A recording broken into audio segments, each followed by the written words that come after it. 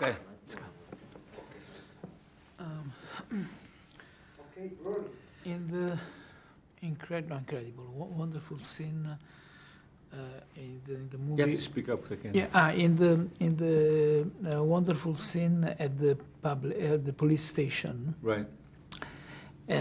We feel very deep the distance between some different a phantom Dillinger and right. other phantoms, and there is there is incredible the no relationship, no relation, no one looks at the other, in generally speaking, and it's very strange the relation with the scene at the cinema, right.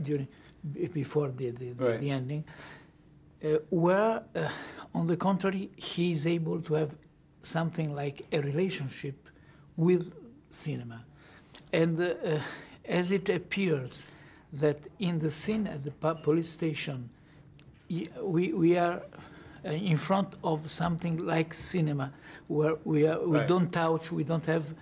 It's really a question of different phantom in different ages, in one sense, and it's strange that the warmer relationship is, on the contrary, at the cinema. One scene appears to me to show us what is cinema at the police station. At the cinema is something else. Is like cinema engendering another kind of life. Just before that, right. Anyway, I wonder if this scene, the scene of the police station, is not for you, in one sense, the cinema or your cinema. Well, no. For me, the scene of the police station, like all great, like all ideas, it started with something real. He really did walk through the detective bureau about a week before. Didn't happen the same night. About the week before he went to the biograph and got killed. For me, the scene is about, here's what your life has been. Here's your past. It's your whole life. There used to be a television show in America called This Is Your Life. Well, this was your life. This is what your life has been. And everybody's gone. So he's like the last person on some prehistoric beach. And everything else is everybody else. Billy's gone, Red's gone, this one's dead, Babyface Nelson's, everybody's dead. And these are the events that you've made happen. This man got robbed, these people got killed, whatever it is, for better or for worse. This is what your life has been. So it's almost like, here's your past, all displayed for you. And when he goes into the cinema, for me, it becomes the most important existential question. What should my death be? So the cinema biograph becomes, here's your immediate future, and we know how immediate it is because we know there's 13 men outside who are there to kill him. He doesn't know that. But Clark Gable, this is so bizarre, Clark Gable, his character is based slightly on Dillinger. And a lot of actors at that time, in 1933, 1934, because Dillinger was so popular, so he showed up in, pieces of him showed up in different characters in all kinds of movies. They were coming out of Hollywood. They were inspired by Dillinger. So there's something about Blackie, the Clark Gable character, inspired by Dillinger. So here's Dillinger's, there's a talk about phantoms. Here's an incarnation of Dillinger talking to him, and he's saying, and confronted with the same fundamental questions. Should I spend the rest of my life in jail, which Dillinger could have put his hands up and surrender and do, or should I go out the way I live and just be electrocuted? And he says, die the way you lived. All of a sudden, living any other way doesn't mean a thing.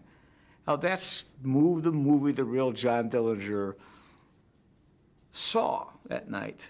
When he walks out, and so for me, how I was using it was to try and imagine what Dillinger's thinking, and it becomes the answer to the question that will confront him. in the near future of 2, 3, 4, 5 minutes from now when he walks outside the door. So I wanted to know what his mindset was before he reached the sidewalk. So I use Manhattan melodrama as future vision, if you like, a projection of the very short future vision. And that's what was in my mind. In one sense, it's like the movie, the scene of the movie is his afterlife, no? He's confronted with that. You mean afterlife? Afterlife. Yeah. The cinema, the movie. Well, it's I don't know about afterlife. I know about I do know about after the movie says the end, and you're going to go out to that sidewalk. You know, what do I want his attitude to be? And this is a man, which gets back to the origins of the character and why I was so interested in this man, because one of the reasons was he had this forcefulness of embracing life, and no matter what tragedy befell him, he never stopped. He never stopped. He never stopped moving forward and progressing. So it's indefatigable. He loses Billy. He loses Red. No matter what happens, he just keeps on going. And he doesn't get depressed, he doesn't get sad, he doesn't run away, he doesn't commit suicide. Frank Nitti, the organized crime figure in 1943, got depressed and committed suicide. Dillinger doesn't commit suicide. So, you know, so that's the origins of the character, and now he hears the message from Clark Gable, you know. So the key question for me as a filmmaker is he walks out of the cinema, he walks on the sidewalk, things are starting to be strange. What's he thinking? What's his attitude? You know, is it desperation? Is it aggression? You know, that's what I wanted to know. And I decided that he wanted to meet his fated end. Alvin Karpis made a very different decision, and spent 33 years in Alcatraz. He surrendered in New Orleans in 1936. Anyway. Speaking, you said that the scene at the police station... You have to speak up, my friend, okay? You said that the scene at the police station is Dillinger in front of his life. I mean, right, what his life had been, his past. Okay, yeah. The past. But in front of his life, his past life is like a ghost. In that moment, he's like a phantom, and that reminds me. Right. Why? Because he can do nothing. He just he's in front of his friends that are dead and his history, but he's not like material. It may be seen that way, because all the other cops are listening to the baseball game. Yeah. Okay, but my intent is that he's just doing something audacious. The audacity of it is to walk through that police station, which he did, and the dare, the challenge of it. It's almost medieval when you read about you know, how men-at-arms confronted themselves in battle. It's almost medieval, so I didn't intend for you to feel that he's a ghost. He's not a ghost. He's really there. And they're really, and I mean, if you said to those detectives, what's the chances of John Dillinger coming in here? John Dillinger's never going to walk in here. It's so outrageous for them to even think that, you know, they could look right at him. Look at that guy walk through here. He looks just like John Dillinger. Yeah, that's fun. You know, it would never occur to them that John Dillinger would walk through. And that's exactly the kind of thing that Dillinger did. I mean, you didn't have to jump over... you know, he was famous for jumping over, you know, he'd rob a bank and the teller's cages were there. He used to jump over the top. You can walk around. Why jump? You can jump over, you know?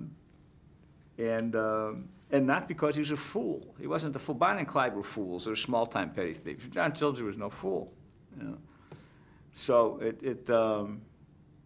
all right, sorry, I digressed. But Well, do you want to Did you want to No, finish? no, yeah, but the question is, because it's my opinion is that in your film, not just Public Enemies, but also in the others, the Insider or Right. Miami Vice, there is like a ghost story, the characters that are epic, they are hero. In some way you But they're people.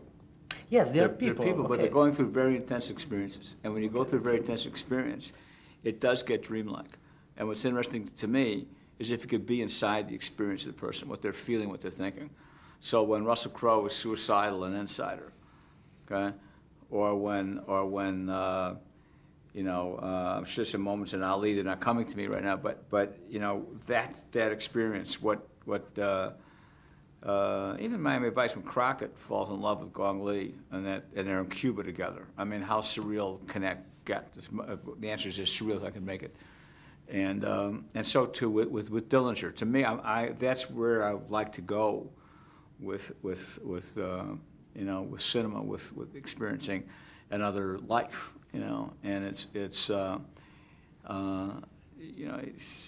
to be able to locate audience, locate people inside the shoes of Dillinger, inside his skin, looking through his eyes. I know how that guy's feeling. I love that when it happens to me, when I don't need words or dialogue to tell me, when I look or a gesture, and I know what that character's thinking, and somebody comes up to him, and I know what his response is going to be because I've come to know him.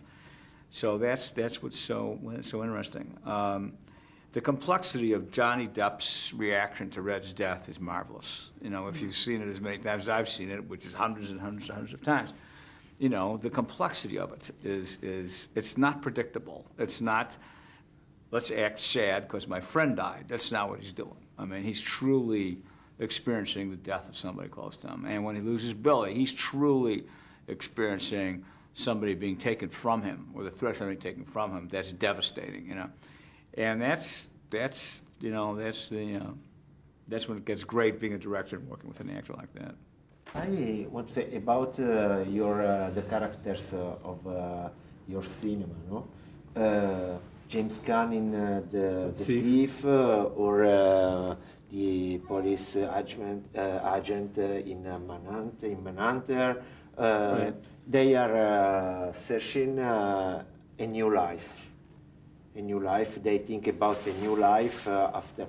But Dillinger, maybe with the character of Tom Cruise in Collateral, from in all the film, Right. speak about. You say that he go on every time, no? He speak to go on, but he speaks about the nothing, the never, the empty. This No? is not Who does? Which character? Dillinger. Which character thinks about nothing? Dillinger. Dillinger. Right. It's exactly. He's, exactly why. That's exactly the mystery. Yes, he's I more. thought in production. He Yeah. know seemed that Yeah. he know very well that he's going to die. Right. But at the same time, he go on his way, no? But cosciente, come si dice? He's conscious. He has consciousness. He has consciousness of the death, and I speak a lot about the nothing, Right. the nothingness, no? Yes, I mean, I don't know if this is where your question is going to, but it was precisely because Dillinger didn't have a concept of the future. It's not like he said, I'm not worried about the future, everything will be fine. He had no idea for future. He didn't ask himself the question about the future. So, you know, it's a word in English, you know, ideation. He had no ideation of a future. And why? What in his experience produced somebody, and it's not because he was stupid or that he didn't plan. They planned robberies in fantastic planning. They didn't plan a week from Thursday. It didn't occur to them to plan what's next or where to go with this. And everybody, it did to many other banks, very successful bank robbers of the period, people whose names that you may not know, like Harvey Bailey and Herbert K. Lang, they planned ahead. One guy bought 15 gas stations and took up playing golf, you know, and then he lost everything in the depression, in the bank crash of 29, went back to robbing banks. But not Dillinger. He's just living for this, to be in the stream of women and the sensual world of sensory matter, the material world of good times and women and clothes and just, you know, feeling great. And that's what he wanted, you know. Looking for love, really looking for love from his childhood, from when he was 3, and he lost his mother. So that's, you know, what is precisely that mystified me, and I couldn't figure that out. It took a long time to figure out what was going on inside. I think what was going on. You know, and the visions of men like Frank and Thief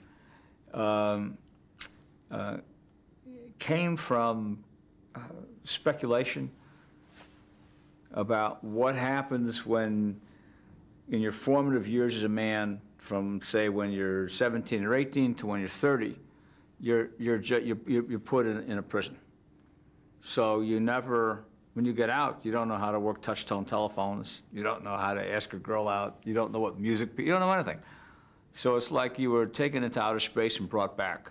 So it's almost like the Wild Child kind of, you know, subgenre of movies. And where do you get ideas about what you want your life to be like? Because that's what you think about in prison. We read magazines. So I want this house. So what was very important was that collage he had about, here's what, I want this kind of a house when I get out. Then he sees a better house. No, I don't want this house, I want that house. I'm gonna have this car. I want to have a wife, I want to have a kid, I want my life, you know, I want to pass along my DNA, okay? So he's thinking about these things. And what struck me is that it should be a crude and obtuse vision of life. It should make us, it should feel very mechanical and artificial to us because it was made by somebody who's living on the planet Vega or something. So that was what struck me. I got that idea from being close to people in Folsom Prison in 1979, and I saw how they were living their lives. And there is no philosophical question that is not active parts of conversations of men in prison. The most seemingly esoteric, profound, it's everyday dialogue with these guys. And some of the people I met, most of whom were autodidactic. They had educated themselves. And so I saw that. So that's where the idea came from. And I embellished it and brought it into Thief. I asked one guy in prison, I asked him in Jericho Mile, I said, I wanted to cast him. And, you know, and he was a, African-American, big guy, all kinds of tattoos, part of a prison gang called Black Guerrilla Family. One of those 3 big gangs in Folsom, the Black Gang, MA and Mexican Mafia is another gang. And the Aryan Brotherhood, white gang, wasn't invented yet, so it was mostly Hell's Angels. Because Sonny Barger, the head of Hell's Angels, was in Folsom, as was Charlie Manson. And I said to this African-American guy, I said, I'd like to cast you in the film. He said, I'm not going to be in your film. And I said, really, why? And he said, because if I allowed myself to be in your film, I would be allowing you to appropriate the surplus value of my bad karma. Okay? This guy had read Marx and Engels. He knew, he took surplus value as it related to labor and applied it to his bad luck. He became a Buddhist. I mean, he was fabulously well-read, you know, and he was serious. He wasn't just, you know, so that's what you encountered. So that informed some of these characters, whether it was Dillinger or Frank or Neil McCauley, who really existed. That's where some of these ideas came from. So it's, the character of Dillinger or Deplinger, it seems to me to be living in a sort of absolute present. absolute Present, right. The present.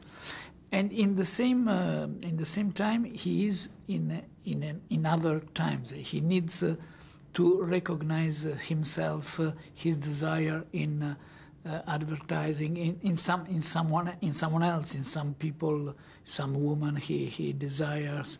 So in this movie, I find something like not the opposite, but the same thing, the reverse of Miami Vice, the movie.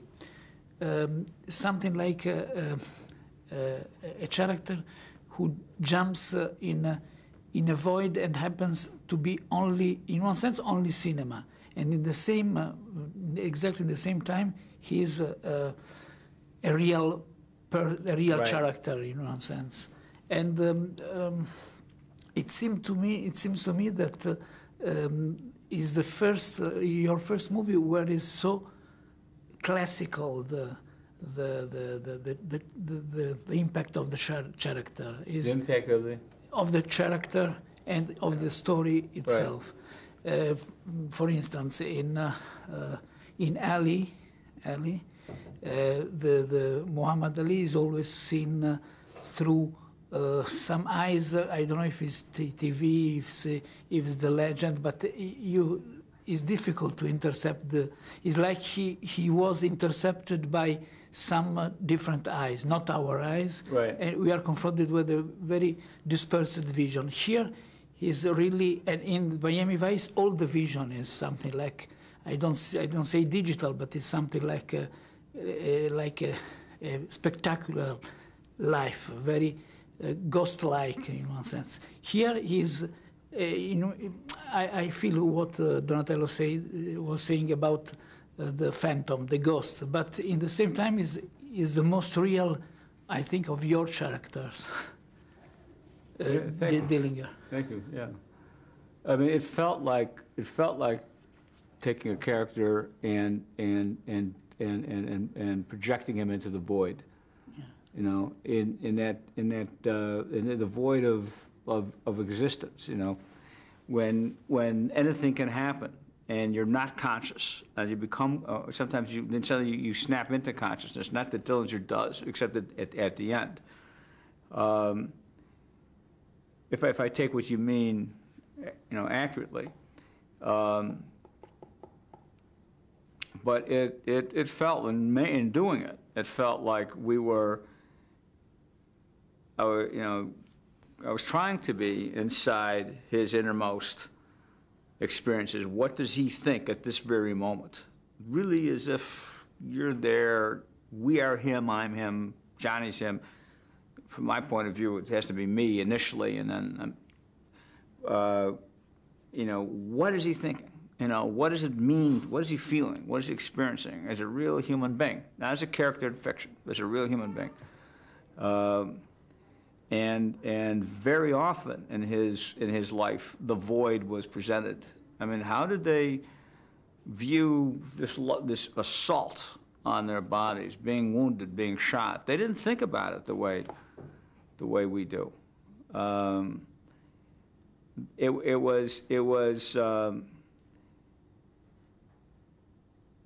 It's almost like cartoon characters. They're shot, they're going to get infected, and they're going to die, or they're not. If they're not, they're going to get better. And if they can manage the pain with some morphine, they do. If they can't, they don't. He had horrendous, I didn't deal with it, plastic surgery at one point, and was in horrible pain for like a week, and then sober. But let me go back to what you were saying about, is that what you meant in terms of leaping off into the void? Yes, in one sense, yes. I feel what I felt, I think, yes. Yeah. I can. No, the last curiosity, but I don't know, it was about this, the fact that he is strange watching the movie, that at the beginning, the evasion, the first, from when he goes to the jail to get right. people out of jail, and when he's going to be shot on the sidewalk, we feel that he's not only not now, but is a moment where people doesn't know him. So even his most important enemy is not sure about his identity in this moment.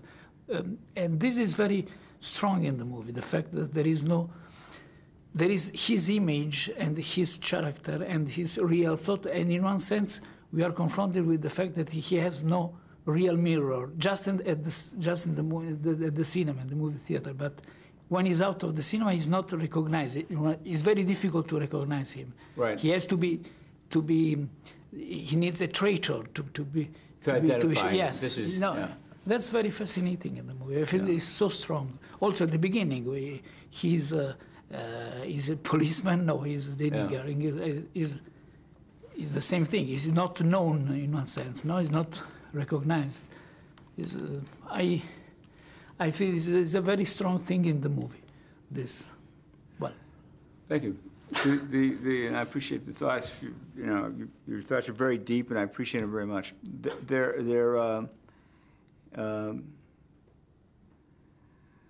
Yes, the end of the movie has a lot of complexity to it. He is changed. The people, what the people think of him, has changed.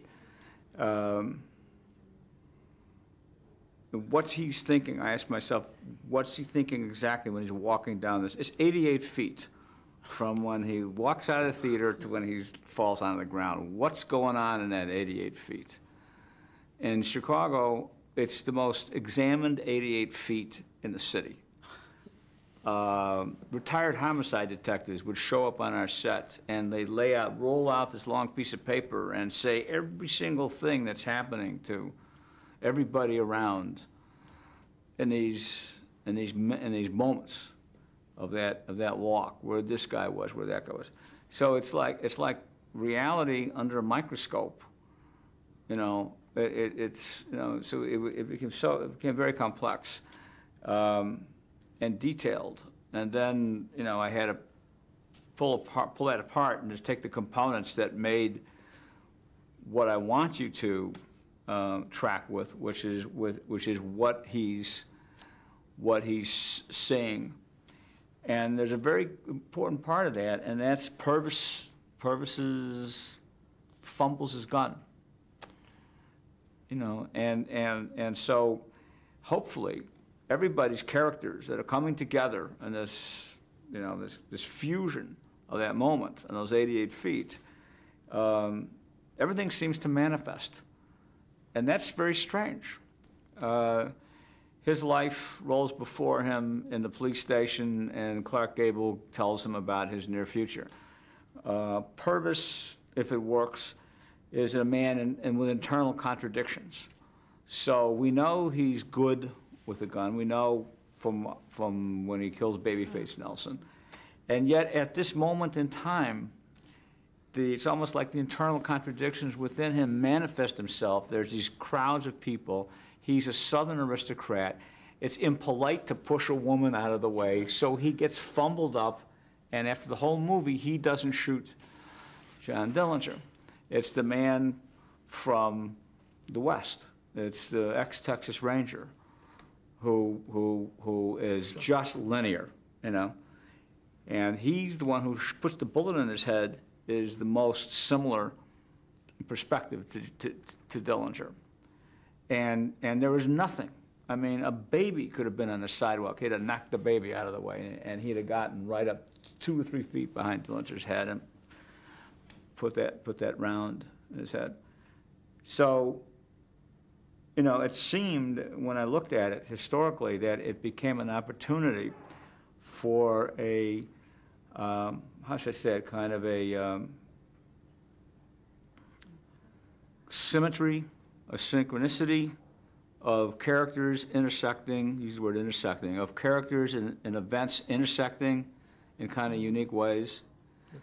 And so, in my work, what I did was I built the end of that intersection, and then I built back all the way to the front of the movie in terms of what middle do I need for this end to work, and then what should the front be? And that's why I decided on not doing anything linear or biographic about introducing Dillinger, but to find an event like the jailbreak in the beginning, and to hopefully have you know through experiencing him, and many of it is subconscious, experiencing what he's doing so that you understand him. You don't even know you understand him, but you understand him. You know what kind of guy he is, you know. So that's the, but it all came from, you know, the last couple of scenes, particularly, you know, obviously, clearly the biograph.